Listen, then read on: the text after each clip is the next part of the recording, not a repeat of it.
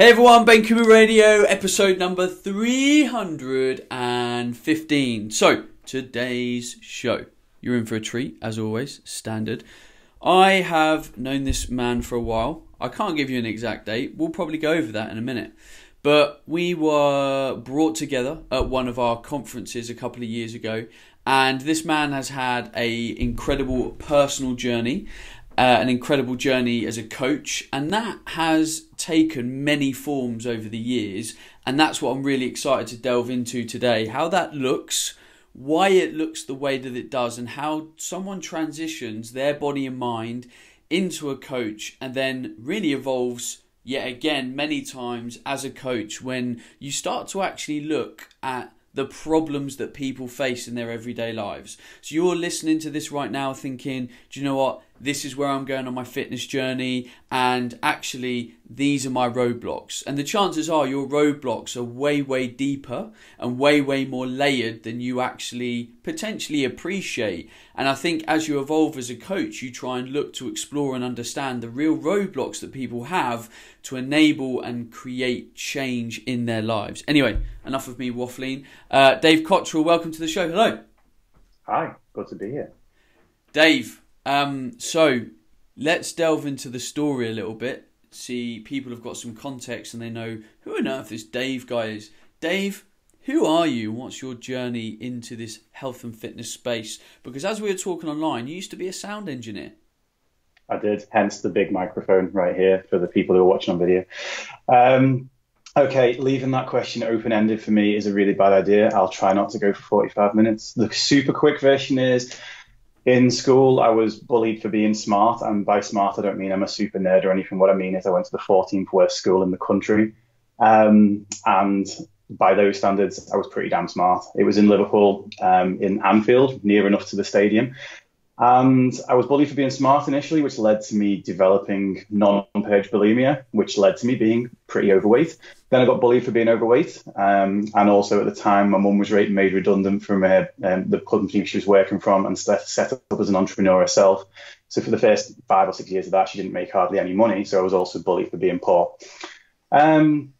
This kind of led to some very low self-esteem things. And, you know, basically my number of stones was always above my age, basically until the point I was 24. Was the only time that my weight was below my age. I was 23 stone at 24, 23 stone 6 to be specific. Yeah, that's not great, is it? No. The thing is, I always had used kind of like my fatness as a suit of armor. I'd wear t-shirts that said fat people are harder to kidnap. I'd do that thing where I'd self-deprecate to make myself invulnerable to other people, but really inside I was feeling like absolute crap about it. And then when I was 24, I basically had one son, another son on the way, and I totally and utterly cocked up my first marriage and went to it. What I would say is the point of the whole rock bottom thing. I was living on my own, and just like I blew out one of my knees when I was out dancing, and the weight was just a serious issue for me. And at the new year that year, it was like the first new year I'd had on my own since I was about 16, and one of my friends came up to me. I decided, you know what, I'm a bachelor again, I'll do the whole thing. I'll throw a house party around the place I was renting, and I invited a load of friends over, and one of my friends said to me, right, you know what, this time next year we're both gonna see how much weight we can lose over the next course of next year, and this time next year we'll take our tops off, have a photo taken, and the winner will get 500 quid. Now, being the self-deprecating, not really, outward, not bothered about my fat kind of guy I was like, I was about 10 drinks in as well. I was like, I'll take my top off right now. Come on, let's have the photo taken. I don't need to lose weight and all this. But then when I woke up and the hangover settled, so probably January the 3rd at that point, I thought to myself, well, this guy's got like 1.5 stones to lose, and I've got quite a lot more than that. So I actually thought of that in a positive light, and I thought, you know what, I've got way more chance of winning this than he did. And originally I did it just to piss him off, to be perfectly honest. He's like good friend, been friends since we were 15. We'd had little challenges before in the past where he'd always said like he was going to catch up to me on playing the guitar and never did and stuff like that. And I used to just love, because he's one of these people that when he does apply himself to anything, he's brilliant at everything. So any chance to actually beat him at something, I was going to go for. So to say it was a personal journey at first, it wasn't. It was to basically piss this guy off. And 3 months in, I'd lost 3 stone. And for the first time, I was just under 20 stone at that point. And the first time in my life, people were like giving me compliments and talking about like the improvements I've made. My second son was born at that point, and for a brief period, me and the mum got back together. And I spent the rest of that year kind of basically just trying to lose weight, but in a really bad way, in the whole eat less and move more, which works great at first. But then when you realize that in order to do it, you've got to continue to eat even less and move even more. I was doing things like going around to my mum's house and swimming for an hour and then coming out and eating like 5 turkey slices. And that was like my food. It was terrible. But I did manage to get myself down to like about 17 stone that time around. And then that plateaued for a few years. Like marriage was basically doomed to failure from before that, really. But when that finally failed, I went into a really I ended up in a horrible relationship for a year. And off the back of that relationship, I was like, you know what? I actually really need to take care of myself. And taking care of myself is not something I'm good at. I'm really good at taking care of other people. Mm-hmm. And I'm not good at taking care of myself. But I started Thai boxing. And I became accountable to an instructor there, and I really wanted to get to a certain weight. Bearing in mind at this point, I'm probably about 17.5 stone. And he basically said he wanted me to be 90 kilos, so like 14 stone 2, in order to fight. And I really wanted to fight. So I basically then started to learn about nutrition, about training, about fitness, and started doing a sport that I enjoyed. And I managed to get down to the 14 stone and have a fight. And so I went from 23 stone 6 to 14 stone 2 at my lightest, a total of 9 stone and 4, I think, lost. And this is where it all really changed, because that was amazing. But I got to that point and I'm like, right, what now? I looked at my stomach, still didn't like the way it looked. Mm-hmm. Still didn't like the way I felt. Loved the fact that I could box and run around and like had loads more energy, but still wasn't good with me. It's like there was always the next fight and the next fight. And then I started hating having to be that weight in order to fight, because I wasn't happy at that weight. And I think if I've ever shared my before and after, it's actually a before, during, and after. It's biggest, thinnest, and then happiest. Mm. So I went on a continued journey at that point, and that was probably around about the same time that I started listening to you. So I was the sound engineering thing was failing miserably. So as a result, I'd been demoted to the role of house husband. I say demoted, that sounds really derogatory. I'm sorry, it wasn't meant to be. What I meant was I'd been because my wife at the time, well, my current wife, God, it's complicated, isn't it? Because she's working all day, I was at home most of the time, so I was looking after the dog, I was looking after the house and doing all that stuff, and just ultimately thinking that the sound engineering stuff was failing because that the industry was failing and people had iPhones and could record it. And as you said on the sound check before, is it as complicated as it doesn't look? Mm-hmm. It's like most people think it's easy. I'd have clients that come in, record an awesome album with me, and then the next thing I know is like 6 months later on the SoundCloud is this thing that's just recorded for a phone and it sounded terrible. But I'd let myself believe, and beliefs are hugely important in what I do now, but I'd let myself believe that the industry was at fault, that I couldn't win in that particular industry.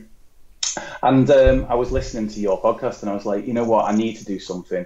Like, me and Alona plan to have a child of our own at some point.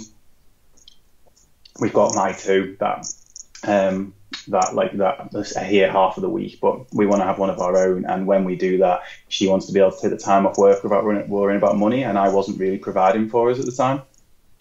So I was like, I need to move into something that I love just as much as music. And I'm like, all right, what else do I love as much as music? And the only answer that came back was fitness. I was in the gym 5 times a week, maybe even 6, maybe even 7. And I was listening to your podcast and I thought, you know what, why not? And like, literally, I remember a point kind of sitting in my kitchen while I was cleaning, while I was doing cleaning the sides. And I used to have your podcast on the whole day while I was cleaning the house. And I was like, right, one day, and I'm going to cry when I say this now. I was like, one day I'm going to be on that podcast. I was like, I'm going to transition, I'm going to do this, and I'm going to get to that level. So this is a huge kind of like big thing for me today. And then off the back of that, I met you. I qualified that year, and I met you. When you say qualified, you mean as a PT? As a PT, yeah. So I just went and did the whole level 2, level 3 intensive course thing. And yeah, basically I qualified in the September, and I was determined that I wasn't just going to be another PT. So I joined the academy the following April. And then I met you the first time we met was at Body Power. It was first thing in the morning. You were trying to skulk around and not be noticed. And I'm like, oh my God, it's Ben Coomber. And I remember thinking straight after that, I'm like, that's probably exactly what he was trying to avoid. Nice. And then I joined the academy in the April, and then I met you the first time in the October. And I remember having a chat to you saying, I want to be more than just a PT. I want to continue my growth, I want to continue my development, and I want to go into the realm of teaching. And I always thought that would be teaching other PTs, teaching people nutrition, doing a similar sort of thing with what you do. And I moved on from that to I was speaking to Alex Manos. Basically, BTN's played a huge role in my life. I was speaking to Alex Manos, and he pushed me in the direction of CNELM, which is where I started my nutrition degree. Mm. And then halfway through this nutrition degree, we did a coaching qualification of basically NLP. Now, I suppose one of the big things I've missed out of this entire backstory so far is the fact that I have type 2 bipolar disorder. So I was diagnosed at 14. I was on antidepressants a lot of the time through my teenage years. I was on them again in my 20s. And I've been through a lot of counselling, a lot of CBT, a lot of NLP, a lot of mindfulness, all of that stuff. So when I went to this course, I'd also done a half day with Stephen H because I wanted, not for mindset for coaching, but for my own personal kind of mindset side of things. Because as I said before, I got to that whole position with my body and I still wasn't happy. And happiness ultimately was what I wanted, really. And one of the things that I found that once I started coaching is that, as I said, I'm really good at looking after other people, not so much looking after myself. I found out that looking after other people is a really good way for me to look after myself. It gave me a schedule, it gave me a timetable, it gave me people that I had to be there for, and that gave me purpose, and that was awesome, and I love that. But when I'm doing this coaching qualification, and the guys in the room, all the people, the other students and all the instructors were like, my God, you're really good at this. And when I passed it, the examiner turned around and just said to me, if you don't use this in your business, it will be an absolute sin.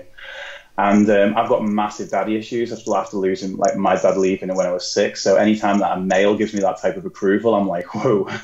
And so I was like, okay, that was pretty strong. I'm used to being good at what I do, but I wasn't ever used to being the best in the room. And each one of the students in the class was like, I want to go to Dave because for the next sort of when we do the next exercise. And this was going to me the first time I was learning techniques, and they wanted that because I was getting breakthroughs with people. And I just said, I thought, one of my big kind of rules is that you get better at the things that you do often. And because I'd spent a lot of time receiving this type of those types of treatments, I think I just picked things up intuitively. And I was all set to deliver a nutrition seminar at my gym 4 weeks later. And I was driving home and I thought to myself, you know what, with that nutrition stuff, I love it, but people need to stick to nutrition for a long period of time in order to get any sort of impact. And so I could go out there, I could educate, and I could impact, and I didn't really know what the impact's going to be once the people leave that room. I thought, if I do this right, I can have impact with every person in that room there and then with the mindset stuff. And the thing was, that just planted the seed in my head that said, I'm never going to be sat in a well-lit office with a plant helping people overcome celiac disease ever again, despite the fact that stuff fascinated me and still does. The day before, I was like, this mindset stuff. I made so many breakthroughs with my own mindset, and I was making breakthroughs with people in the room, and I just thought, you know what, there's something here, there's something huge here. And so I basically did the same seminar, but instead of doing it as nutrition, I did it as mindset. And I had an absolutely massive response to it, and then started putting bits and pieces of mindset into my coaching with my clients. Their results started getting better. One of my sayings was always, it's not just about losing weight. And the things that my clients were doing outside of their weight loss was amazing. We had people overcoming alcoholism. We had people kind of getting out of toxic relationships, working with eating disorders, all sorts of things, and just being able to actually help these people that before I wouldn't have necessarily been able to. It'd always been, we can't get any further until you ditch the booze, or we can't get any further until you go and see someone and get this under control. And it's just gone from there, really, in that fact that I did that first seminar, then I did about about a seminar a month last year, just trying to kind of get around, visit other gyms, training with other, like working in collaboration with other personal trainers, other people that own facilities. And yeah, that's, I think, roughly up to now. Dude, the reason why I love your story and stuff is because it's a real person going on a real journey, discovering their real self, and then looking to help other people discover their real selves. And that's why I resonate with what you've done and the different layers of progress that you've gone through as a person. I think it's amazing. And, you know, this podcast has been through so many transitions. You've been around throughout the whole of the podcast. You've listened to all the shows. You've seen me evolve as a person, my understanding of people and our relationships with ourselves, with food, with training, with everything. And everything that I have developed has kind of been turned on its head in the last 18 months and included more mindset work, because it's literally the be all and end all. My Fat Loss for Life program's now got about 40 days of mindset stuff in it. The BTN Academy's now got loads more mindset stuff in it. There's probably the most talk that we have in our community, which you're part of, is probably a lot of the time around mindset as well, because that's where people are struggling. Before we go on, I'm wondering if you're happy to talk about it, because I'm also fascinated in the relationships that we have and the dynamics that exist between ourselves and other people. You had and spoke openly about several failed relationships. Why do you think they were, having reflected on them now, based on where you were as a person and almost how you behaved? Okay. Well, you're getting the exclusive on this because I've never even talked about this on any of my own stuff. Here we go. Okay, so first marriage. You know, I said I had daddy issues because my dad left, right? Yeah, well, me too. I also have mummy issues in a different way. Like basically, you know, the whole. I think there's no real or wrong way to parent, because my parents couldn't have been more different, and yet I picked up, I would say, problems would be maybe too harsh a term, but from my dad, because I never got that love and I never got to hear him say he was proud of me or anything like that. He left when I was 6 and he died when I was 18, and never got to find out whether he'd actually love what I do now, which is hard. But on the flip side of that, my mum was and continues to be like the embodiment of unconditional love. And as a result, she set the bar really, really frigging high for any woman that would follow. I won't mention anyone's names because it's not fair on I mentioned Alona because she's still with me now, but I won't mention the names of the other two because it's not fair on them. But the mum of my first two kids, my only two kids, God. We got together when I was 17, and I literally believed that I'd not had, she was my first girlfriend. I'd not had anyone else, like I'd not had another girlfriend before that, you know, barely, only just probably kissed the girl for the first time the year before. And I was convinced, my brother was the same. He kind of like fell in love with his first girlfriend and was convinced that it was the only person that would ever love him. That like a self-esteem thing, really. And for me, I was like, oh my God, I'm convinced that this girl's the only person that's ever going to love me. We started seeing each other on the 26th of Feb of 1999, and then I got engaged to her on the millennium, which I was, well, still 17 at the time. And we were married by the time I was just 20, she was 19. And bearing in mind that my eldest son is now 13, we had him when we were both 23. So really, really young. I was convinced that this was it, and that was what I'm going to get. And, you know, basically, if someone gives you a bit of attention, like put a ring on it kind of thing. But the problem was, for me, I find it very, very difficult to feel loved enough. Even now, like it's something I identify, and it's something that I put in when I realise that I'm not getting that level of affection or whatever that lives up to what my mum's standards were. I mean, I say this completely as a joke, that like I could punch my mum in the face and she'd still give me a hug off the back of it. Like, she's seen me through some of my worst points in depression. She's seen me like literally like slice my arms to pieces, scream at her that it's all her fault, and then still held me through the night. It's like, so that to me, I know this is wrong, and this is kind of like this, but to me, I was like, that's what a woman is. That's how a woman should treat someone. Like, that's what true love looks like. And in a way, I think that's maybe what a parent's love looks like, because that's the kind of love I have for my kids. You know, it's like I would do anything for them, no matter what they did to me.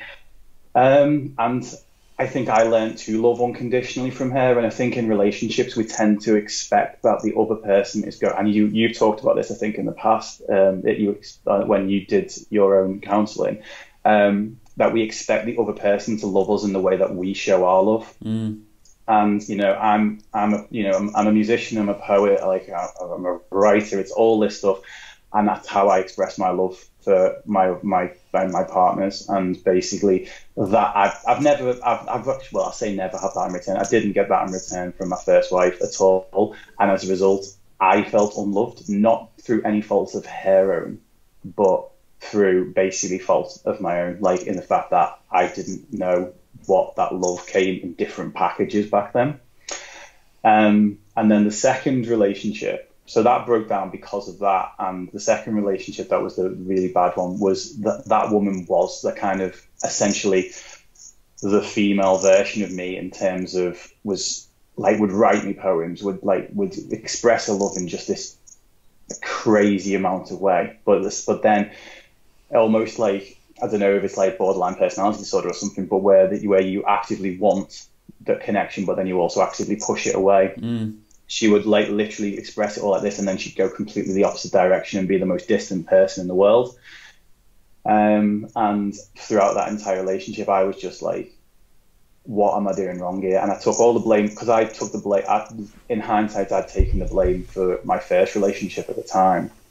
And now I'm like, right, well, what am I doing wrong here? And I took it all extremely personally. And then she just kept on moving away, going and staying at different places around the country, staying with friends and all the rest of it. And I was just like, my head was just all over the place.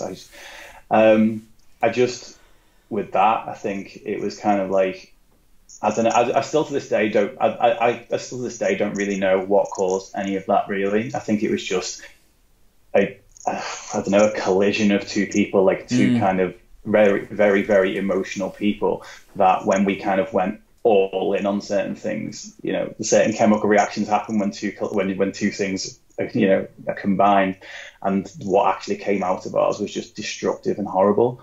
And I ended up like completely and utterly broken off the back of that one, and I basically disappeared to Thailand for a month, and off the back of it, like, totally and utterly, I wouldn't say forgot my kids, but I wanted to run away from absolutely everything. And for me, I've been suicidal 3 times in my life, so this was at least a safer version of running away that I can come back from. So I disappeared to Thailand for like a month, and while I was out there, I was just like, you know what, I've got to start taking care of me, like, because I was doing the Thai boxing at that time anyway. That was like felt like the right place to go. And I actually on that trip ended up in the ring doing a fight, like with, you know, against an actual Thai person, admittedly a retired Thai person who could have killed me and didn't. So I'm very grateful that he didn't. But that was kind of the beginning of my, I wouldn't say it's the beginning of my self-discovery in total, because I'd always been into that, but it was where I got really serious about my self-discovery. And I promised myself, you know, I'm going to have 6 months of just being me, because I've never been me, like since the age of 17. Like, I've been lived with my parents, then I got with my first wife when I was 17. I lived with her like right the way up until I went into this other relationship, and I lived with her right the way up until I went to Thailand. So I decided, you know what, it's time for me to learn to love me, because in fact, you know, in terms of the relationships with other people, I didn't have a relationship with myself. Like, I didn't really know what was important to me. I didn't know what I really wanted out of life. All I thought I wanted was, I wanted love from a woman, and I wanted, you know, and for me that had to have a very deep emotional component and a very deep physical component. Otherwise, it just wasn't enough. And I was like, I hadn't sort of even looked at where those needs had even come from. The reason why I wanted to go there with that conversation, and, you know, obviously thank you for being honest and open with that, which is what I want this show to be about. The reason why we go there is because I want everyone that listens to this to be able to have moments of self-discovery and have moments where the light bulb comes on and say, well, that person worked through that, so I can work through that. And it gives us a certain amount of inner strength. And the other reason I wanted to do that is because what I've seen from you over the years is that you have been able to identify, as have I, with every area of your character for its strengths and its weaknesses and work to that to your advantage. And I think in the kind of self-help world, in the, the people that talk about motivation and mindset, it's not about ignoring the stuff that you're not good at, or, there's nowhere to hide. It's about identifying with that, becoming at one with that, working to make sure that that is not negative. And you've shown areas where you do that in your personality, and then go all in on your strengths as a person. So even like when you started today, you're like, I am the guy that will help everyone. And it's like, now I'm interested to find out from you those areas that could be negative. How do you try and bring systems or thought processes or habits into place so that they remain a positive as possible part of your character? Okay. I'm a very big fan of using everything you've been through. Like I know you've said you've been to see Tony Robbins, and you've also seen that I'm Not Your Guru. Mm-hmm. Where he interacts with the woman at the very beginning on the film, where he says basically, if you've got to blame it for all of the bad, you've got to blame it for all of the good too, which he's talking about. I'm a big fan of that. Like, for example, it's strange when I was doing an interview for my own podcast the other day. I was talking to another mum. I say another mum. I'm not a mum. Another parent. And we were talking about this idea that both of us have been through quite a lot of adversity as kids. And now we wouldn't wish that on our children one bit. Like, I don't want my kids to be bullied. I just don't. She'd been sexually assaulted. Obviously nobody wants that for their children. But at the same degree, adversity does build a certain degree of character. And I often think that like people who've been through a lot of crap are in a better position to actually then go on to further develop than someone who hasn't. Like someone who's just had, like, I'm very careful not to let my kids get too damn comfortable because you can't fake adversity. I can't just go and plonk them in the middle of the woods somewhere and say, you've got to get out of this and you're only going to do it through teamwork, because I'd probably get arrested. And I'd be worried that actually one of them didn't come back out again. But they need that, and we all need that. So in terms of what you've been through, one of the videos that I've made is called Your End is Not Defined by Your Start. And it talks about how from being bullied, from being a victim, from all of this stuff, I don't use the word victim anymore, it's survivor, but I've now come to a position where I can empathize with people. I've come to a position where I have the context to actually help someone. Like, I think one of the best tour guides you could ever have if you're trying to go through hell is someone that's prepared to go through it with you, or has already been through it, rather than someone who's just looking up from above and going, yeah, there's the path, it's obvious. Because you don't always see the pitfalls. Now, there is, as you say, there's a positive and negative to all of that. And one of my things that I'm very careful of, again, as a coach, is not to rescue the client too much, because it's important to take them on a journey and help them to learn from that journey themselves. But as coaches, and particularly when we've like, oh yeah, we did it, like, ex-fatties, we're as bad as ex-smokers sometimes in terms of getting fanatical. And it's like, yeah, we did it, and this is how you do it, and it's so easy, and here's the blueprint, and there you are. And it's like, and they've not learned anything from that journey itself. Like we learn so much from our failings, and all we want to do is we want to help our clients, or help our children, or help our families do the same path that we did, but with less failings. You need to let them fall sometimes. You need to let them trip sometimes.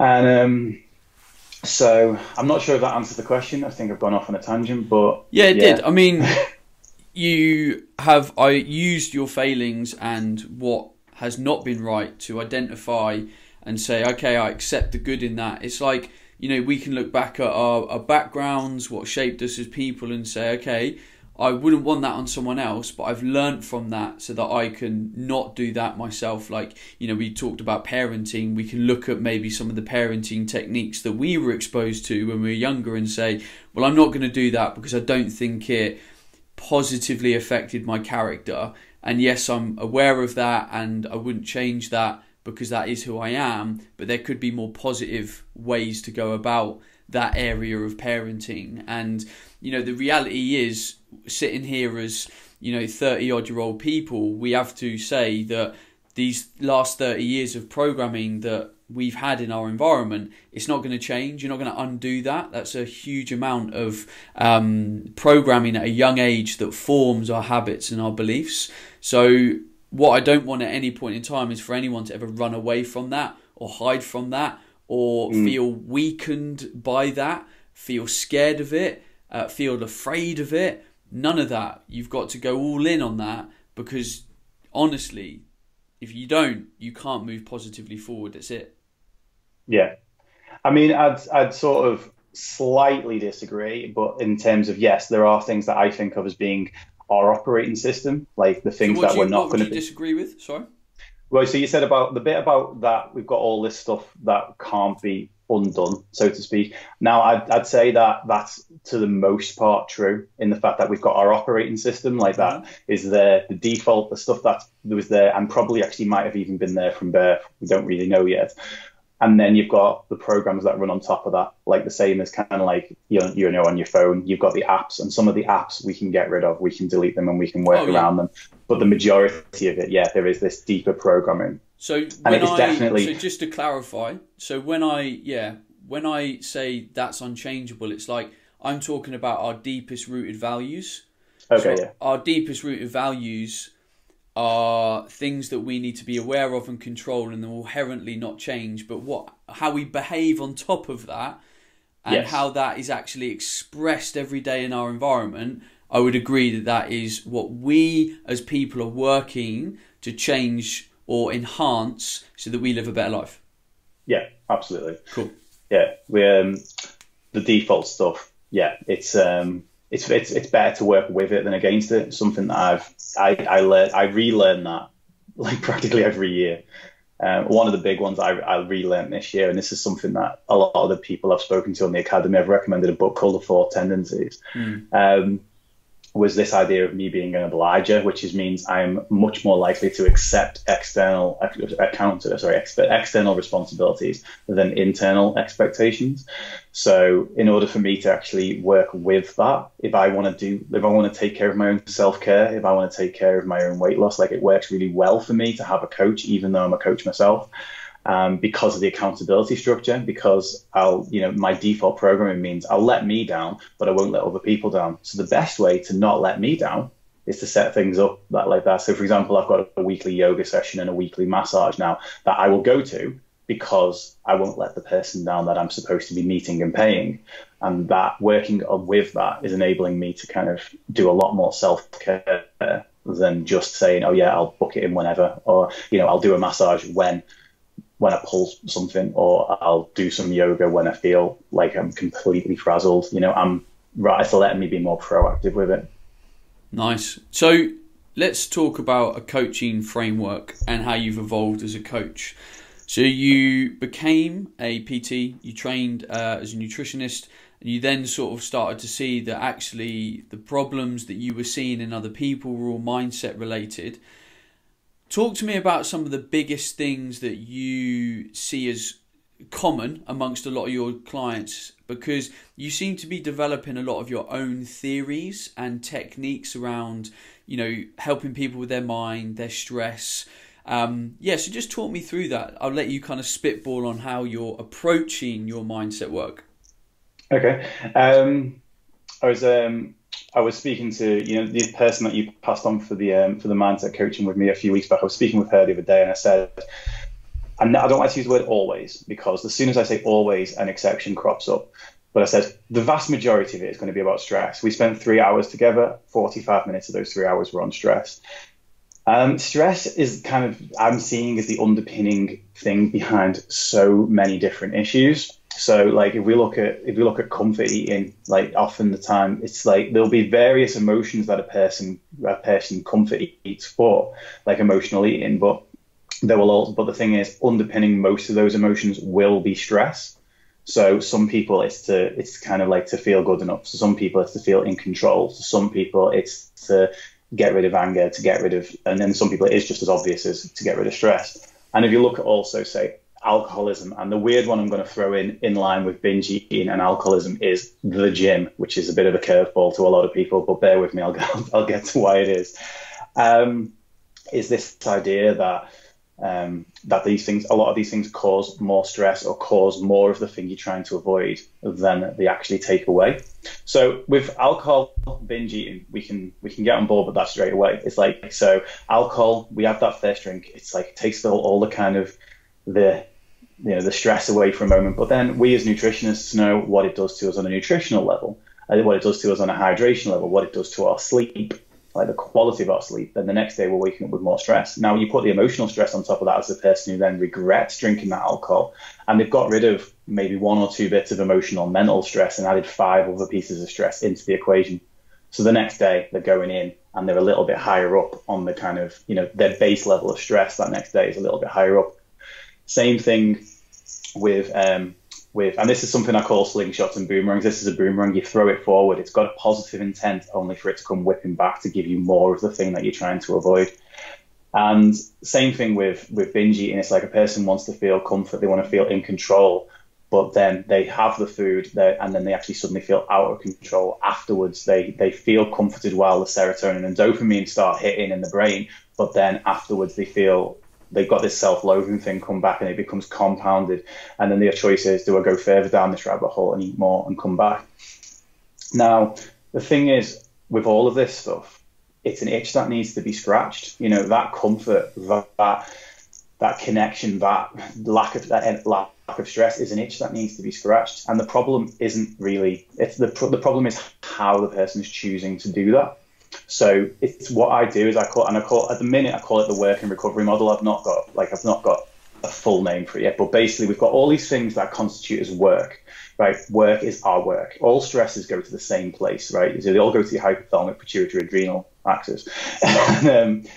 So you have all of this stress going to the same place. Your physical stress goes there, your emotional stress goes there, your mental stress goes there. And when that thing is full, That's when your kids can not go to bed on time and you can end up screaming at them and 5 minutes later be like, why did you react to that? Because you've already got all these other stresses on there. And that is a kind of something so the problem is now we're told that we're overworked. And this is, I like to link this into training, because with training, we've talked about, or you've talked about in the past and written about the fact that a lot of people aren't actually overtrained, they're just under recovered. So if someone wants to train like an athlete, great, but you need to recover like an athlete too.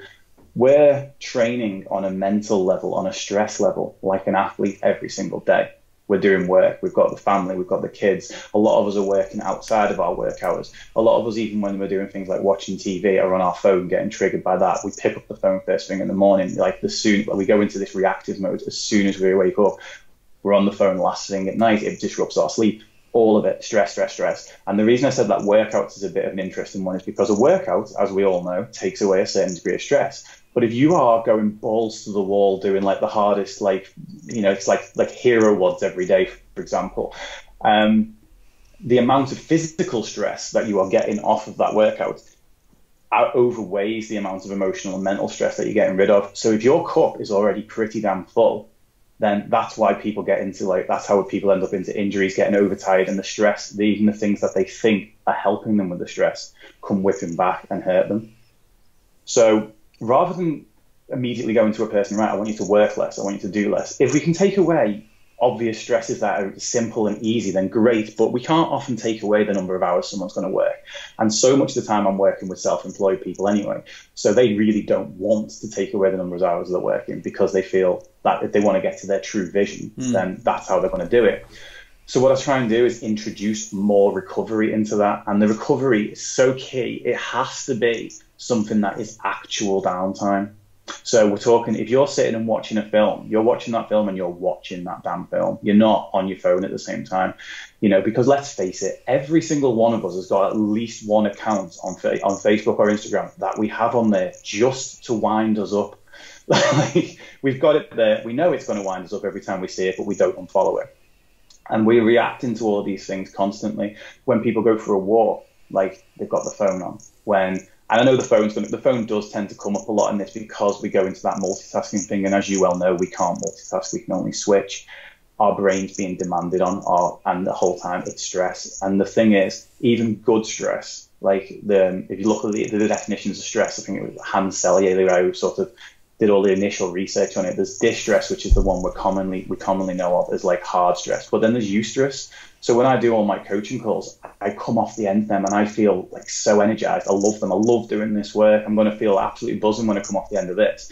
But it is a stress on my system. So even the stuff that we consider to be good stress. So we need to make that time to back off, to calm down, to create space. And it doesn't have to be huge, and it's different from person to person as well. So you're a pretty hard working dude, you might want to just kind of put in 5 minutes of reading before you get out of bed, and 5 minutes of like journaling, or doing your planning, for example, gets that brain dump out of the way, like you did on Sunday night. It's like, get that brain dump out, empties your brain out, enables you to get a better night's sleep. It can be as simple as that, but depending on where you are on that list, like where that work is, and what your capacity for work is, will depend on how much of this recovery you need. And to put it in like an actual real world example, so I don't know if you saw the one I posted on the BTN Academy recently, BTN community recently, of my client who's just gone a month without drinking. Mm-hmm. And she'd gone 15 years of drinking a bottle of wine every single day, at least a bottle of wine every single day. If it got opened, it got finished. All we changed was we introduced recovery into her thing. We talked about the mindset aspects of it behind the scenes and all the rest of that. And we talked about the why and all that business. And that we did that for a few months, started working with her fitness, started working with her nutrition.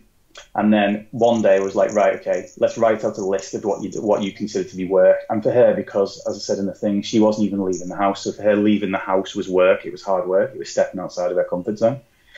So we looked at everything that was in the work category. And then we looked at the recovery category, and there was nothing in there apart from kind of eating a healthy meal. And even for her at that point, because she'd not had much experience of cooking those types of meals, the preparation of that is still work. It's all relative to where you are at any given time. And then we looked at the recovery time, and all we did is I said, right, okay, you talk me through. It's super important that the client talks you through this rather than you just suggesting things to them, because it's kind of like Inception. If they think it's their idea, they'll do it more. I'm like, you talk me through 5, 6, 10 things that we could do, that you could do for this stress relief. And she's like, so she wrote down like crafts and colouring in and reading and getting to bed early, watching the TV without a phone, stuff like that. And and that night, she's like, and the other thing I set up for her was accountability. I said, right now, all I want you to do is I want every night, tell me how much you've drank, every morning, tell me how much you've slept, because she wasn't sleeping well either. And then that night, I got a text message and I burst out crying when it came through, because it just said, off to bed, no alcohol. And I just thought, off one day. And I spoke to her the next day, and she'd just done a bit of craft. She'd done a bit of crocheting and stuff. And she said, calmed her right the way down, just enough focus that her mind was off other things, but not so much that it felt taxing. And as a bonus, it kept both of her hands busy, so she couldn't even reach for a glass. And she's not drank a drop since. She's lost 1.5 stone. She's done a job interview. She's out the house. She's driving on her own for the first time in years. And yeah, the transformation's amazing. And really, all it came down to was increasing a bit of recovery. So that's what I love. That one little change, that tweak there, caused a massive cascade of other benefits in her life, because that was one of the things that was holding back her progress as a person. And yeah, absolutely amazing. And I think if we tied that into the conversation we had earlier, it's about identifying with what is actually going on. And we quite often look for, and it plays into the quick fix mindset that a lot of people have, is, okay, well, I potentially use coffee to wake up, I use alcohol to come down, and as soon as you get into the pattern of doing that, it does take someone else to force you to stand back and stage an intervention. And you brought up Tony Robbins earlier. He talks about this all the time. He says people do need a moment where they have to wake up.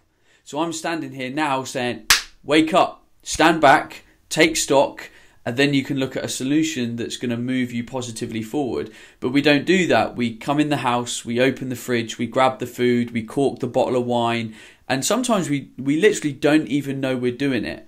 But we have that feeling of being tired or being hungry, and then we have an association with what we do to currently resolve that situation in our life, when ultimately we might know that there's something better, but we just don't spend the time to do the work to find out what better might be for us. Absolutely. And that's one of the things I do is I get the person to identify what is the itch you're trying to scratch here. So stress was the example there, but it might be something different. For someone, drinking is often for connection. For like, because their social group, they drink for that. For other people, like what they might be kind of drinking to forget something, or to kind of and that might mean they need some sort of counselling around that memory or whatever it may be. But then what I get them to do is like, right, what is the function of this? What is it trying to tell you? Because we have stress, anxiety, depression. We have these things for a reason. Those reasons have got a little bit hijacked since we don't have saber-toothed tigers rocking around all over the place anymore.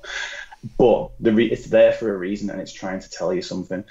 And if we can look at alternative behaviors, it's like, okay, how else could I do this? What else could I do instead of this? And then choosing to be kind of like, you've got to basically put this roadblock in, because the way it is at the minute is you've got these two paths, and in the forest, and the path of the old behavior is it's glorious. Your favorite music's playing. There's an ice cream stand off down there. The weather's brilliant. The path's paved with gold. There's benches to sit down on, flowers, birds singing, all that business, and your brain will take that in a split second and go down there. And in the other path of the new behavior, it's kind of like it's overgrown. There's nettles. You're wearing shorts. It's like there's trees are all like those scary trees that you see in kind of like fantasy movies. The eyes poking through. It's foggy. It's horrible. And over time, each time we actively choose to say, you know what? Yes, I want to take this new behavior, but it's going to be hard. Because telling anyone it's going to be easy is the fastest route to failure.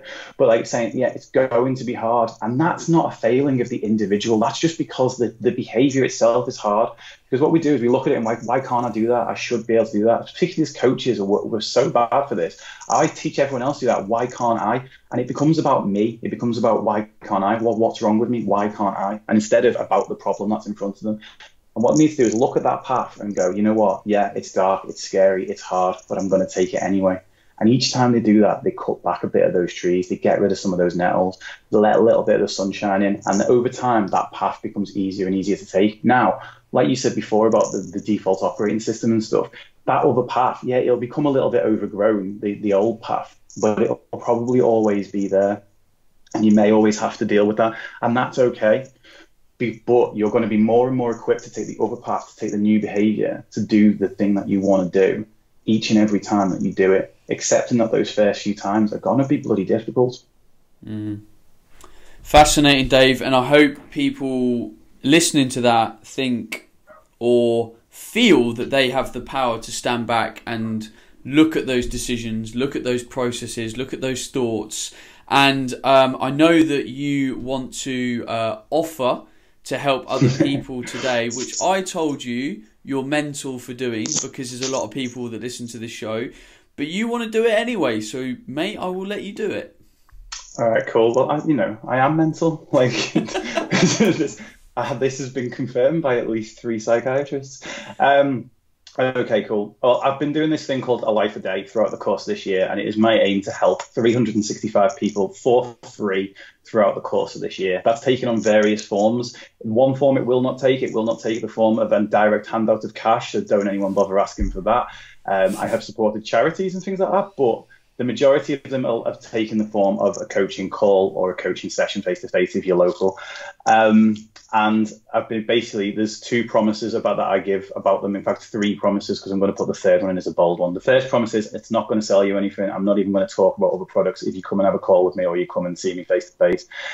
And, it's not going to get you onto a mailing list or anything like that. Second promise is that it's completely confidential. So there's so many more stories I could share with Ben right now about where this stress model's worked, but I won't, because Catherine, who I spoke about before, has given me permission to share her story. Unless I get permission, the story doesn't go anywhere. It's not going to turn up in a blog. And the third thing is that I will help you. And that's the one that I didn't normally put in there, but I will help you.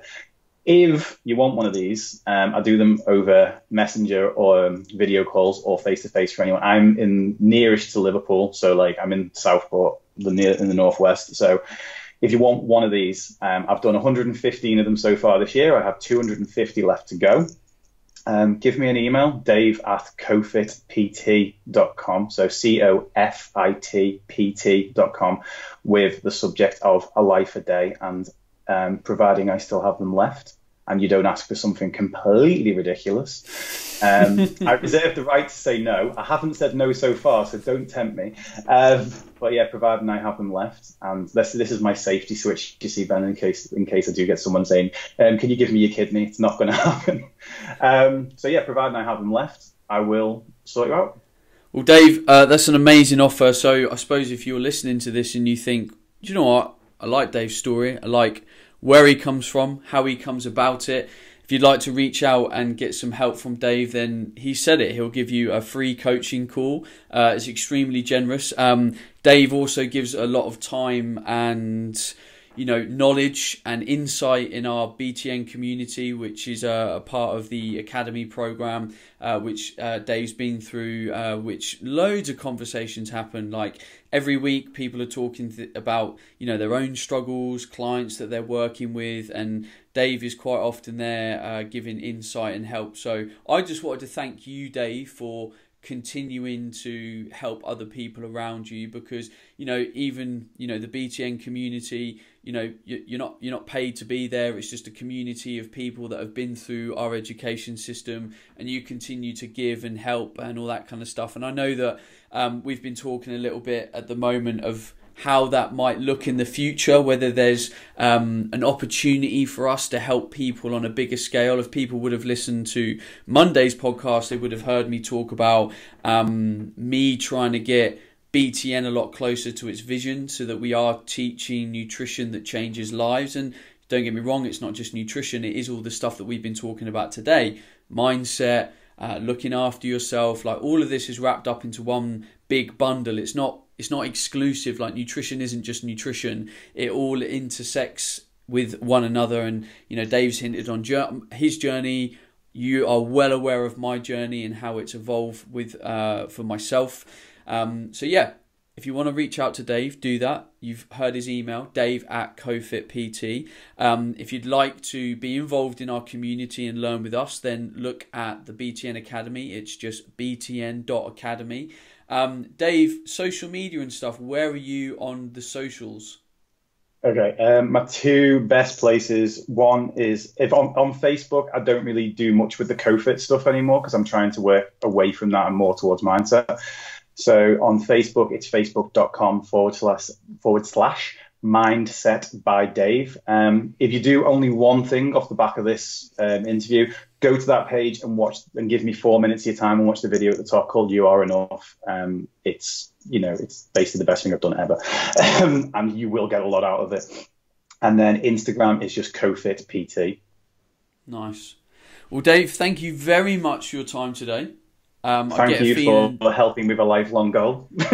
Well, I think I got a feeling you might be back on the show at some point. I don't know when. I think there's more to talk about. I think there's cool stuff that's coming. You and me have spoke, for a while now, off and on, about various different things. You are someone that is relentlessly helping other people, as am I. And I think when you combine those two value systems, good things can happen. So I look forward to the future. What that future looks like, who knows? But Dave, thank you very much again for everything that you do for the health and fitness industry. I do genuinely believe there is not enough people doing what we do. And I think if more people started to work on themselves and then look to help other people, because I don't think you are going to be successful if you do it the other way round. Don't get me wrong, there's an awful lot of people that are out there helping others, and that is incredible. The world needs that, but make sure you are in your best place first, that you can really give to other people. Make sure your cup is full, and that is, Dave's mission and my mission, to help you realize your potential as a person, and then to help you, with your training and how you're going to go about helping the world. So Dave, we're waffling. We better say goodbye. Goodbye. Thanks to everyone for listening. If you've enjoyed this show and you know it can help someone else, tag them in, send it to them from iTunes, send them an email, send them a tweet, however it is, doesn't matter. If you think this can help someone, send it to them. If you've never left a review for me on iTunes, it would be amazing if you would do that for me, because it helps the show a lot. And if you want to share anything that you learned from today's show, you just want to chat to us, then you'll see it's always posted on social media on the Thursday. So engage in that post, have a chat with me and Dave, and just get involved in the conversation. So yeah, get in touch with Dave, get in touch with me. Otherwise, we're out. I'll see you on Monday. No, Tom will see you on Monday. And then I'll be on next week's show with Ori Hofmeckler. Goodbye, everyone. Whoa, just before you go, couple of things. Firstly, if you need my help at any point in time, reach out to my Facebook fan page, ask a question, and I'll get back to you. The reason I like my Facebook fan page is because I can send like voice memos back, and it's really time efficient for me to be able to help as many people as possible. If you want to find out just anything I'm up to, keep abreast of social media, make sure you're on my email newsletter, and all of that info is at benkuma.com. If you want nutrition education in the future, then have a look at the BTN Academy. That's our online nutrition courses. If you want to be coached by me, then join my 90-day body and mind transformation program, Fat Loss for Life. And if you're looking for clarity, honesty, simplicity, and research-proven supplements that taste awesome, then go to awesomesupplements.co.uk. That's my links. That's where to find me. That's where to find the cool stuff. I'm out. Have an awesome day. Hey everyone, Ben Kuma Radio episode, not sure, doesn't matter. This is actually a very rare occurrence.